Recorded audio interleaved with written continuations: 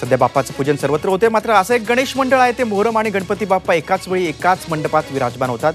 पुणे जिल्ह्यातील भोर तालुक्यातील कुंभार टेकडी तालीम गणेशोत्सव मंडळाचा गेल्या 115 वर्षांची परंपरा आहे। ज्या वेळी मोहरम आणि गणपती एकत्र येतात त्यावेळी मंडळाचे कार्यकर्ते बाप्पा आणि मोहरम एकाच वेळी उत्साहात साजरा करतात। विशेष म्हणजे बाप्पाची आरती कुराण पठण एकाच वेळी करण्यात येतं। राष्ट्रीय एकात्मतेचं दर्शन खऱ्या अर्थानं या मंडळात पाहायला मिळतं। सध्या संपूर्ण राज्यात गणेशोत्सवाची धामधूम सुरू आहे। याच दरम्यान मोहरम हा धार्मिक सण सुद्धा आला। या दोन्ही उत्सवाचा औचित्य साधून यवतमाळच्या उमरखेड तालुक्यातील विडूळ येथील नागरिकांनी सामाजिक एकतेचं आदर्श उदाहरण समाजासमोर ठेवलंय। येथील नानासाहेब देवस्थानामध्ये एकाच वेळेस गणेशोत्सव आणि मोहरम साजरा होतोय। गणेशाच्या मूर्तीच्या बाजूलाच मोहरमची सवारी असून सामाजिक सलोख्याचे हे दृश्य बघण्यासाठी नागरिकांची गर्दी होती। येथील नानासाहेब देवस्थानचे अध्यक्ष जयराम डांगे यांची 4थी पिढी मोहरम उत्सव परंपरेने साजरा करतात। त्यांच्या घराण्यामध्ये 134 वर्षांपासून ही परंपरा सुरू आहे। डोंबिवलीच्या दावडीतील ओम साई मित्रमंडळाची गणेश मूर्ती प्रदूषणानं नाही तर मूर्तीच्या रंगातील केमिकलमुळे काळवंडल्याची शक्यता प्रदूषण नियंत्रण मंडळाने व्यक्त केली आहे। प्रदूषण नियंत्रण मंडळ कल्याणचे उपप्रादेशिक अधिकारी अमर दुनगुळे यांनी डोंबिवलीतल्या दावडीतील ओम साई मित्रमंडळाच्या काळवंडलेल्या गणपतीची पाहणी केली। शिवाय त्याच परिसरातल्या इतर गणपतींची पाहणी केली, मात्र बाजूच्या मंडळाच्या गणपतीच्या रंगावर काही परिणाम झाला नसल्याचं समोर आले।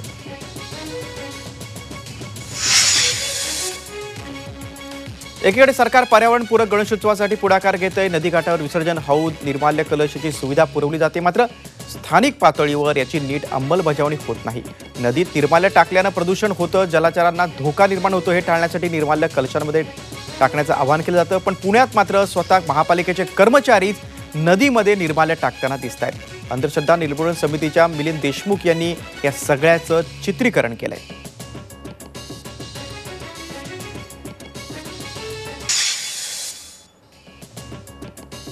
वाजत गाजत ढोल ताशांच्या गजरात सिद्धिविनायक मंदिराच्या गणपतीच्या मिरवणुकीमध्ये गणपती बाप्पा मोरया पुढच्या वर्षी लवकर याच्या जयघोषात आपल्या लाडक्या बाप्पाला निरोप दिला गेला। यावेळी मराठी कलाकार मिरवणुकीत उत्स्फूर्तपणे सहभागी झाले होते। आजवर गणपतीच्या 4 लाखांपेक्षा अधिक मूर्ती साकारणाऱ्या रमा शाह यांचं नाव गिनीज बुक ऑफ वर्ल्ड रेकॉर्डमध्ये नोंदवण्यात आलंय। विशेष म्हणजे रमा यांना डोळ्यावरती पट्टी बांधून देखील गणपतीची मूर्ती साकारता येते। गेल्या 18 वर्षात त्यांनी 4.5 लाख मूर्ती साकारल्यात। हाताच्या पेरा इतक्या लहान ते झोपाळ्यावर बसलेला बाप्पा, गष्टविनायक, बालगणेश अशा वेगवेगळ्या रूपातल्या गणेश मूर्ती अतिशय सुबक पद्धतीने त्याने बनवल्यात। नाशिक जिल्ह्यातील चांदवड येथील नेमिनाथ जैन अभियांत्रिकी महाविद्यालयात गणेशोत्सवाचं औचित्य साधून तब्बल 200 विद्यार्थी-विद्यार्थिनींनी अवयव दानाची प्रतिज्ञा केली। स्वयंस्फूर्तीने अवयव दानाची तयारी दाखवणारी प्रतिज्ञापत्र त्यावेळी भरून देण्यात आली। मृत्यूनंतर दुसऱ्यासाठी जगण्यासाठी प्रेरणा याप्रसंगी उपस्थित विद्यार्थ्यांना देण्यात आली। भारतात दररोज वाढत असलेल्या अपघाताचं प्रमाण आणि त्यातील जखमींची संख्या पाहता अवयवांची संख्या कमी पडत असल्यानं मृत्यूपश्चात दुसऱ्यास जगण्याची संधी देण्यासाठी अवयवदानाच्या चळवळीत सहभागी होत असल्याची भावना विद्यार्थ्यांनी यावेळी व्यक्त केली। मुंबईत सार्वजनिक गणेशोत्सवामध्ये मंडळांप्रमाणेच विविध सोसायट्यांमध्ये देखील गणेशोत्सवाचा उत्साह पाहायला मिळतोय। मुंबईत मालाड इथल्या सप्तर्षी सोसायटीमध्ये गेल्या 4 वर्षांपासून पर्यावरणपूरक गणेशोत्सव साजरा होतोय। दरवर्षीप्रमाणे शाडूच्या मातीच्या मूर्तीची स्थापना करून सप्तर्षी सोसायटीकडून गणेशोत्सव साजरा होतोय। वाढत्या बाललैंगिक शोषणाचा मुद्दा यंदा गणेशोत्सवाच्या माध्यमातून मांडण्यात आलाय।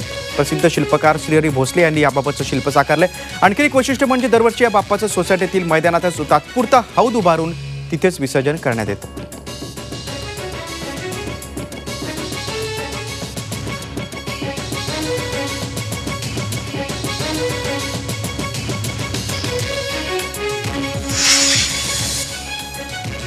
नागपुरातल्या टेकडी गणपतीला तब्बल 1101 किलो बुंदीच्या महालाडूचा प्रसाद अर्पण करण्यात आला। टेकडी गणेश हे नागपूरकरांचं आराध्य दैवत आहे। गणेशोत्सव दरम्यान तर टेकडी गणेश मंदिरात भक्तांची मोठी गर्दी असते। टेकडी गणेश मंदिरात 1 बुंदीचा महालाडू प्रसाद म्हणून अर्पण करण्यात आला होता। एका वृत्तसमूहानं नैवेद्य म्हणून हा महालाडू गणरायालाच अर्पण केला। हा लाडू तयार करण्यासाठी 48 तास लागले। या लाडूमध्ये 50 किलो मेवा वापरण्यात आलाय। दुपारच्या आरतीनंतर हा महालाडू नैवेद्य म्हणून दाखवण्यात आला होता। मुंबईतील धारावी येथील हनुमान सेवा मंडळाने यंदा आपल्या सार्वजनिक गणेशोत्सवाच्या सजावटीमार्फत मासिक पाळी या विषयाबाबत जनजागृती करणारा देखावा साकार केला।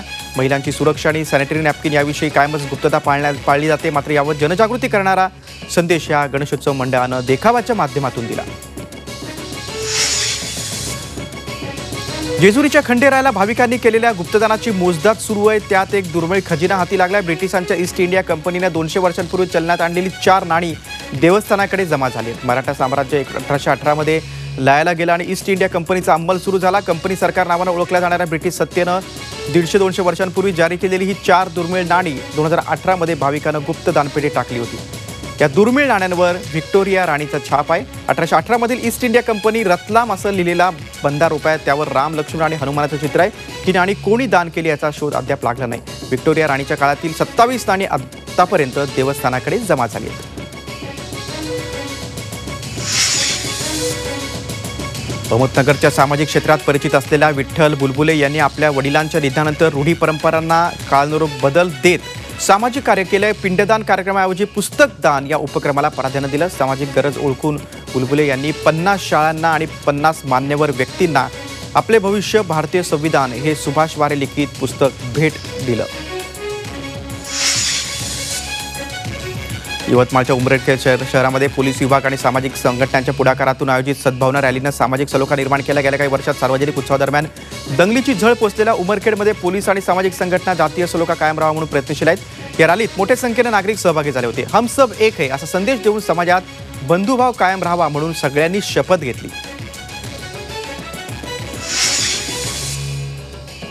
जळगावात 4 आठवड्यांच्या खंडानंतर पावसानं हजेरी लावले. 20 मिनिटं पावसानं हजेरी लावल्यानंतर जागोजागी रस्त्यावर पाणी साचलं होतं. सार्वजनिक गणपती मंडळाच्या मंडपात देखील पाणी साचल्यानं नागरिकांची धांदल उडाली होती. या पावसानं शेतकऱ्यांना अल्पसा दिलासा मिळालाय. ज्वारी, बाजरी या खरीपाच्या पिकांना पावसाची नितांत गरज होती. या पावसामुळे पिकांनाही दिलासा आहे. भीमा कोरेगाव प्रकरणी स्थानबद्ध करण्यात आलेल्या 5 कार्यकर्त्यांविरोधातली एफआयआर रद्द व्हावी यासाठी दाखल याचिकेची सुनावणी आजही होणार आहे. या प्रकरणी कोर्टाच्या देखरेखीखाली एसआयटी मार्फत तपास करण्यात यावा अशी मागणी याचिकाकर्त्या रोमिला थापर यांनी केली आहे. राज्य सरकारच्या दबावाखाली तपास सुरू असल्यामुळे त्यात अनेक त्रुटी असल्याचा दावा याचिकाकर्त्यांचे वकील आनंद ग्रोवर यांनी केला आहे. तसंच एल्गार परिषदेबाबत तुषार दामगोडे यांनी केलेली तक्रार ग्राह्य धरू नये अशी मागणीही ग्रोवर यांनी सर्वोच्च न्यायालयासमोर केली.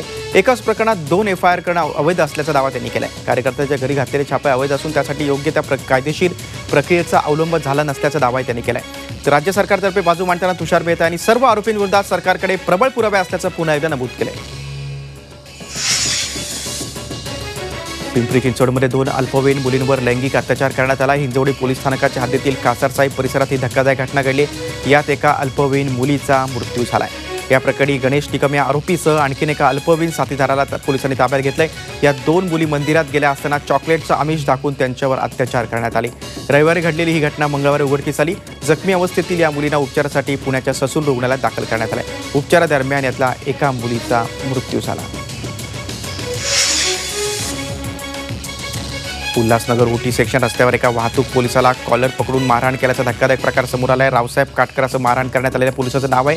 काटकर हे ओटी सेक्शन इथे रस्त्यावर कर्तव्य बजावत असताना अप्पा मुंडे हा तरुण दुचाकीवरून ट्रिपल सीट येत होता. त्याला कारवाई करण्यासाठी अडवला असता काटकर यांच्या हाताला झटका देत त्यानं दुचाकी पुढे नेली. याच दरम्यान जमिनीवर पडलेल्या पावती पुस्तक आणि टोपी उचलण्यासाठी वाहतूक पोलीस काटकर वाकले असताना या दुचाकी स्वारानं त्यांची कॉलर पकडून त्यांना मारहाण आणि शिवीगाळ करायला सुरुवात केली. वीज चोरी पकडण्यासाठी गेलेल्या महावितरणच्या कर्मचाऱ्यांना ग्रामस्थांनी मारहाण केल्याची घटना नांदेड जिल्ह्यात घडली. धर्माबाद तालुक्यातील बाचगाव येथे मोठ्या प्रमाणात आकडे टाकून वीज चोरी होते. ही वीज चोरी पकडण्यासाठी महावितरणचे 15 कर्मचारी गेले होते. त्यावेळी कारवाईसाठी गेलेल्या कर्मचाऱ्यांनी टाकलेले आकडे काढताना ग्रामस्थांनी त्यांच्याशी हुज्जत घातली आणि मारहाण केली. कारवाईसाठी गेलेल्या पथकातील एका महिला कर्मचाऱ्यालाही यावेळी मारहाण करण्यात आली. हा मारहाणीचा प्रकार एका कर्मचाऱ्याने आपल्या मोबाईलमध्ये चित्रित केला. या प्रकरणी 11 जणांवर धर्माबाद पोलीस ठाण्यात गुन्हा दाखल करण्यात आला. मुंबईतील पवईच्या प्रतिष्ठित जलवायू विहार परिसरात पार्किंगच्या वादावरून एका इनोव्हा चालकानं जाणीवपूर्वक एका स्कूटरला धडक देऊन ती चिरडण्याचा धक्कादायक प्रयत्न केला. हा वाद पार्किंगच्या वादावरून झाला. रवींद्र पवार नावाच्या व्यक्ती सामानाची डिलिव्हरी करण्यासाठी स्कूटी पार्क करून गेला होता. त्यावेळी विजय नावाचा इनोव्हा चालक तिथे आला. आपल्या नेहमीच्या जागेवर दुचाकी ठेवलेली पाहून त्याचा पारा चढला. त्याच्यात आणि रवींद्रमध्ये बाचाबाची झाली, हाणामारी झाली. त्यामुळे संतापलेला विजयनं दुचाकी चिरडण्याचा प्रयत्न केला. या प्रकरणात दोघांनीही एकमेकांविरोधात तक्रार दाखल केली.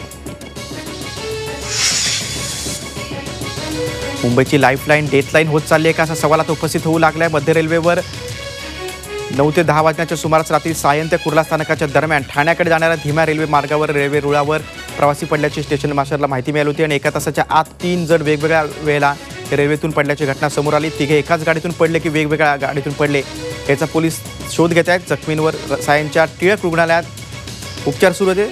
त्यातील एकाचा मृत्यू झाल्याचं जाहीर करण्यात आलं. लक्ष्मण मोरिया असं मृत प्रवाशाचं नाव आहे. तर दोघांवर टिळक रुग्णालयात उपचार सुरू आहेत. भविष्यातला भारत संघाच्या नजरेतून या 3 दिवसांच्या व्याख्यानमालेच्या समारोपात सरसंघचालक मोहन भागवत यांनी अनेक ज्वलंत मुद्द्यांवर रोखठोक मतं मांडली.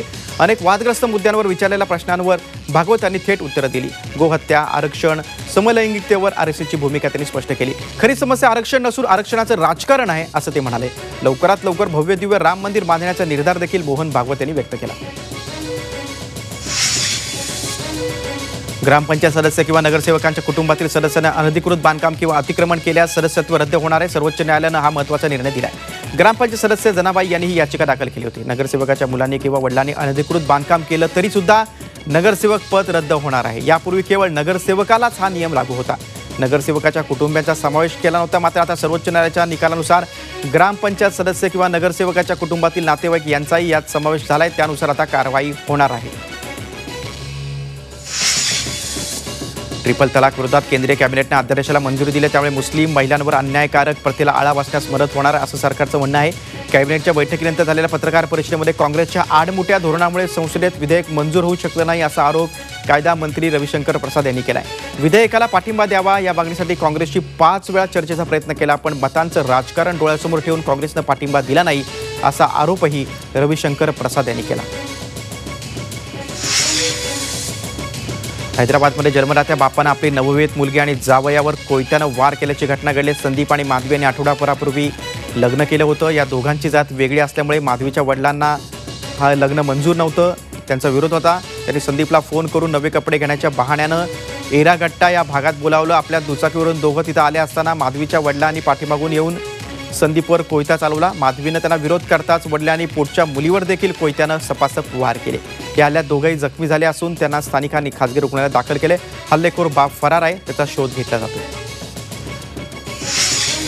तेलंगणामध्ये आठवड्याभरात अशी दुसरी घटना घडली. 14 तारखेला नलगोंडा जिल्ह्यात जातीबाहेर लग्न केल्याच्या रागातून एका तरुणावर असाच कोयत्याने पाठीमागून हल्ला करण्यात आला होता. या प्रकरणी मूळचा बिहारी असलेल्या मारेकऱ्यासह 7 जणांना अटक करण्यात आल्याची माहिती हैदराबाद पोलिसांनी दिली. त्यापाठोपाठ खुद्द राज्याच्या राजधानीतच दिवसाढवळ्या असाच प्रकार घडल्यामुळे चिंता व्यक्त केली जाते.